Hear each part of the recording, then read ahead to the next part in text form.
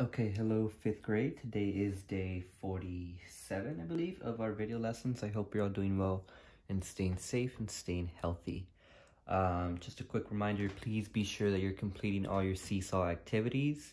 Again, go to your name, go to the our 5th grade class for my class, and then go to the activities and then complete any activities that you need to complete, okay? Also make sure that all your studies weekly tests are complete. And yeah, just make sure that they're complete. All right, this is your warm-up. Go ahead and pause the video and get started. All right, so today we're going to be getting a lot of practice on how to switch fractions into decimals and decimals into fractions. Number one says change 1.28 as a fraction. Okay, so one thing you have to look at first is if you have a whole number. Do you have a whole number? Yes, 1. And then what I like to do is I like to look at the place value that my numbers are in. So I have a 10th, and then I have 100th, right? Well, because I have 100th, that means I'm gonna have 2800th, right? And so that's my answer, 1 whole and 2800th. Now, next one, change 1 whole and 2/10 into a decimal. Well, now we're going the opposite way. Again, check if you have a whole number. I have 1. And then my fraction is 2/10. That means I only have a 10th. So it's 1.2. Okay? So today we're going to be getting a lot of practice switching between a fraction into a decimal and then a decimal into a fraction. Okay? So let me go ahead and erase this and then we'll get started, all right? You have a lot of examples that you're going to have to go through. So let's go ahead and just start. Let's go ahead and just dive right in. So let's say that we'll start off switching fractions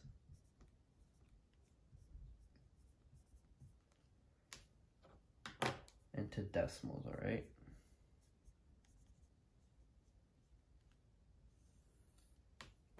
Okay, so let's say that let's start off easy. Let's say that I have 6/10. All right. Well, do I have a whole number?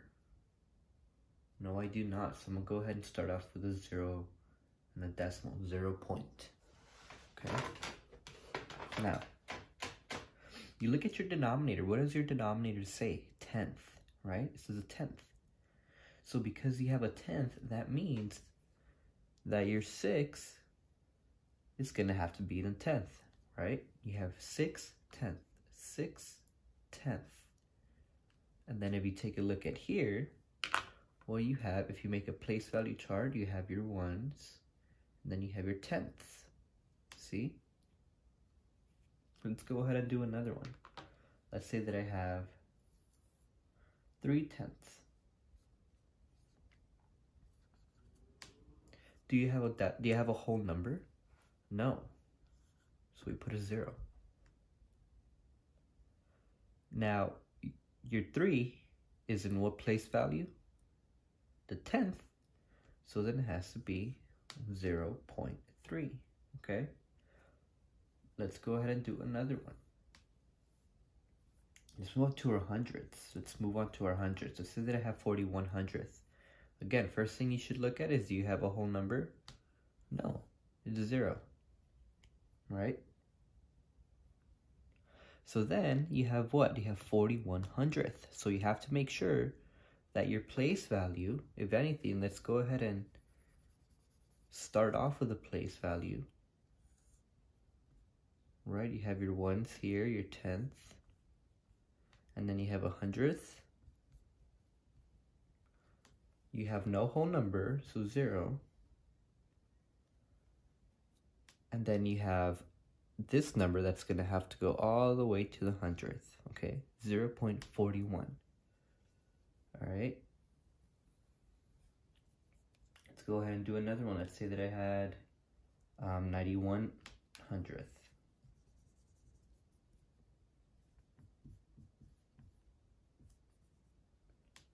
All right, let's make a place value chart again.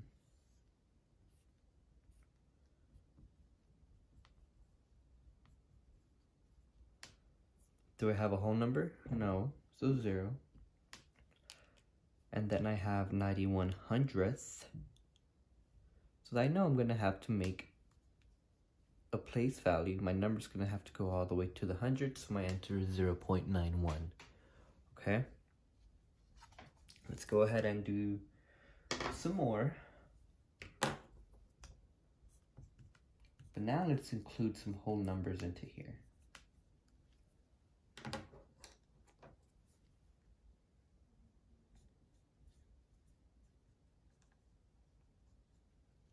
All right, let's include some whole numbers. All right, so let's say that I had 2 wholes and 3/10. One thing that I think helps me is just saying the number out loud. If I have 2 wholes, that means I have 2 and a decimal. 2 wholes and 3/10, so then my 3 is going to have to go in my 10th place, 2.3, right? Let's go ahead and do another one now. Let's go ahead and do 500. Now, how is that one going to look like?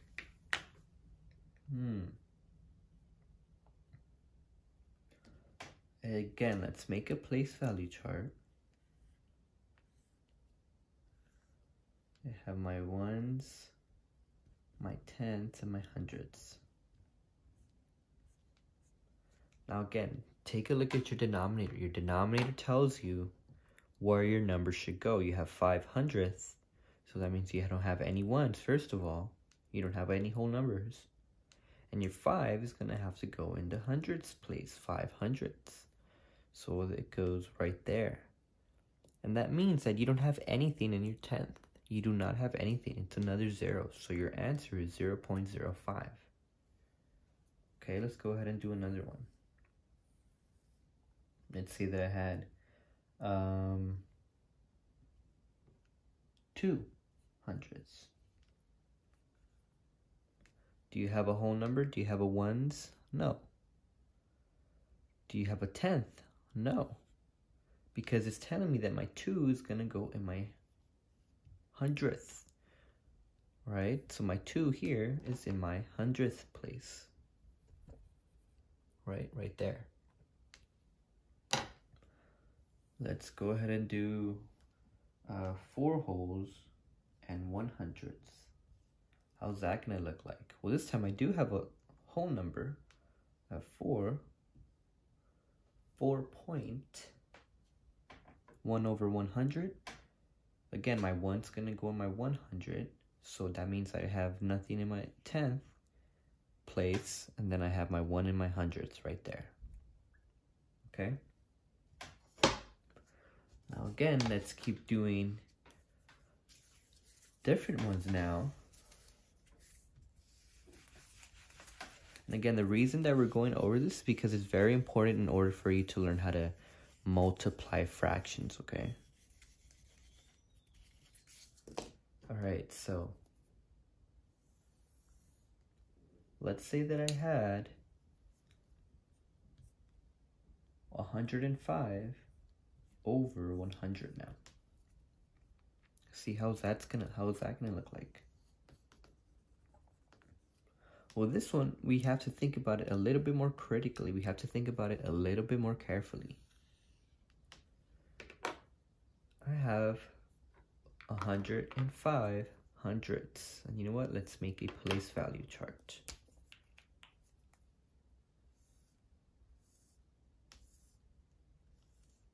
My ones, my 1/10ths, and my 100ths. Okay? Again, you have 105 hundredths. 105 hundredths. So then that means you're going to start writing out the number in your hundredths. So my 5 is going to go here. My 0 is going to go here. And my 1's going to go there. So this was kind of tricky, right? Because even though it looks like you don't have a whole number, when you start writing it in your place value chart, you start to see that you actually do, right? You have 105 hundredths. So then your 5 goes in your hundredths place. You don't have anything in your tenth. And then you have something in your ones. Now, let me prove to you this is correct as well. Because let's say that I had 100 over 105, right? Right, let's use a division tactic. Because again, remember, fractions are like division problems. How many times does 100 go into 105? Just once. 100 times 1, 100. 5 minus 0, 0. 5, 0, 0. I don't have a number to drop. 100 cannot go into 5, so I'm done. So my answer is 1/500, right? And 1/500 is the same as this. You see? I think that's pretty cool. We have 1 whole 500. These two numbers are the same right here. This one in purple and then this one in orange are the same, except one is an improper fraction and one is a mixed number, okay?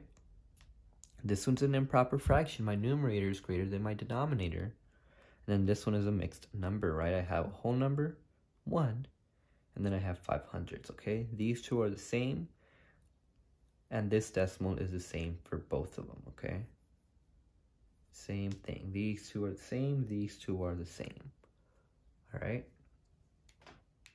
Okay. Let's go ahead and do another example like this one. And then we'll move on, starting off with decimals.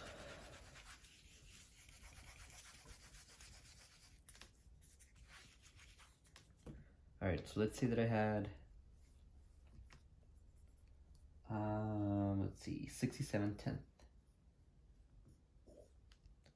Again, notice right away that you have an improper fraction, right? Your numerator is greater than your denominator. But our method that we're going to use is the same thing. We're going to have our ones, tenth, and our hundredths.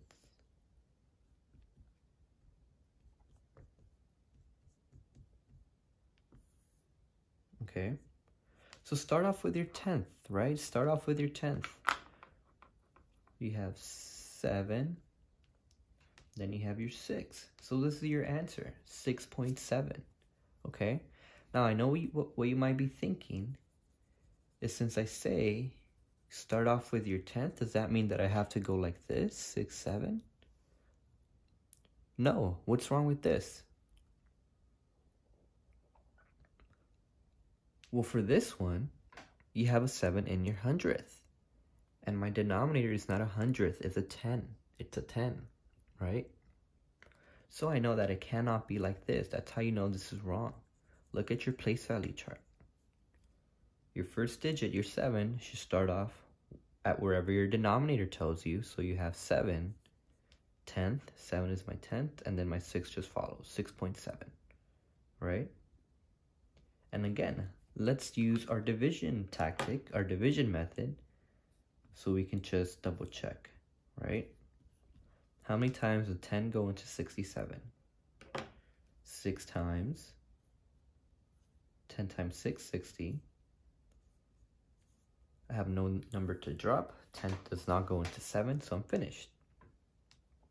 So my answer is 6 wholes and 7/10. Right? And look, you see? Same thing. That one makes a little bit more sense, right? Well, that's how we do it. Okay. Now let's go the other way. Let's start off with a decimal, and then let's switch it into a fraction, okay?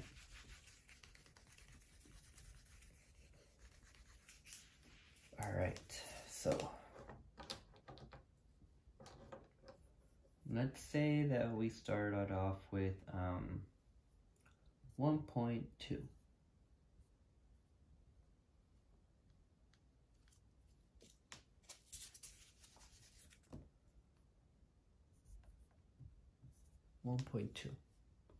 Well, since you have a whole number,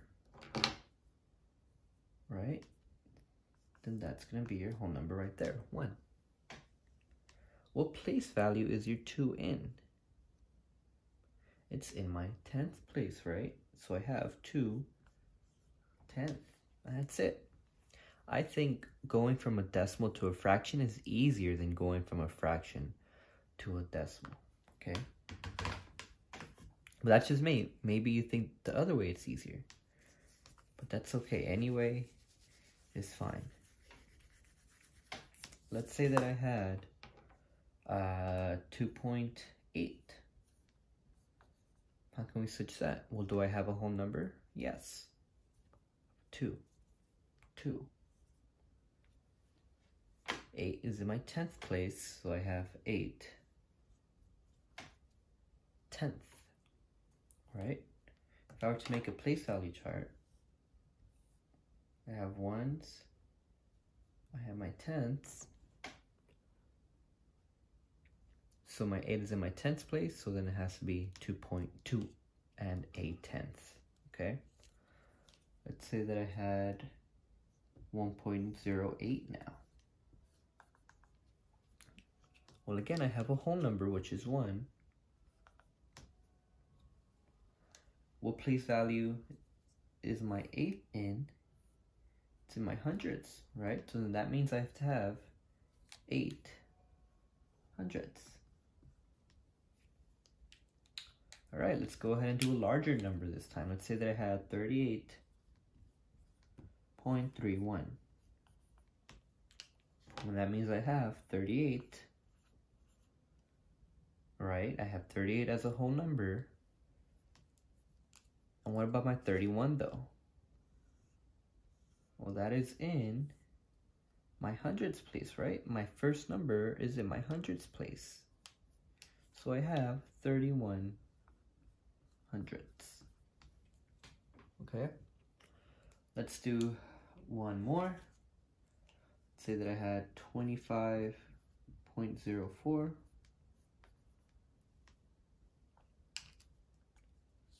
Again, 25 is my whole number. 4 is in my hundredths place, so I have 4 hundredths. All right, and that's it. I'm finished. Let's just do one more actually, and then we'll be done. Let's say that I had 74 point, or yeah, 74.6. Well, 74 is my whole number.